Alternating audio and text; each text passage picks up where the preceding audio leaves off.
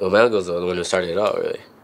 After about a year or two, when I was around probably 11, maybe 12, I had second thoughts about boxing, right? I was thinking, like, maybe I didn't want to do this. I was being lazy.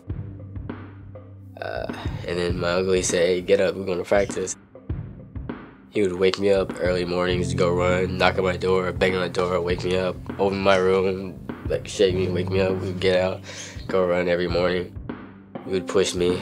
Like, we'd do 10 laps. He said 15, 20 laps. He would push me a lot, changed my mind. When I was younger, I remember I would come home from school, and I'd see my dad. He'd be watching TV. That's all I remember, watching TV. I had pictures of him. Like, he was like real like buff dude. He left around the age of, I think I was 6.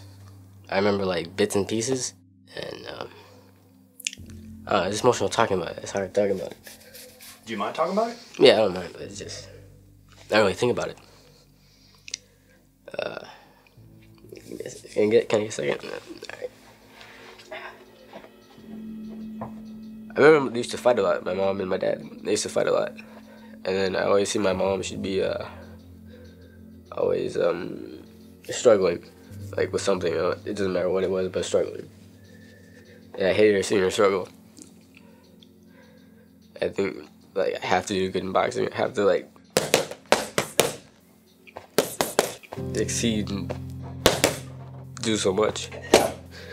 I don't want her to struggle anymore. I just want to see her happy, her smile.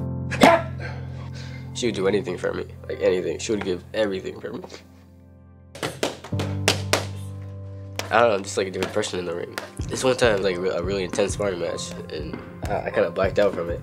I remember what happened. And my uncle, he told me, hey, your face is red. Like, he said it was red, like the color red. And I was like, really?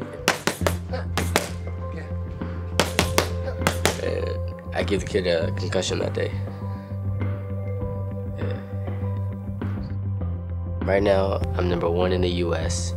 and probably 2nd in the world in my youth division and weight. I want to go to the Olympics. I think I got a good chance, a realistic chance. I've been training all my life for it. That's what I strive for every day. That's all I think about, is to be on that pedestal and turn pro and become a world champion. I don't know, I just think I just have to win. I can't be beaten. I don't wanna end the fight with my hand down.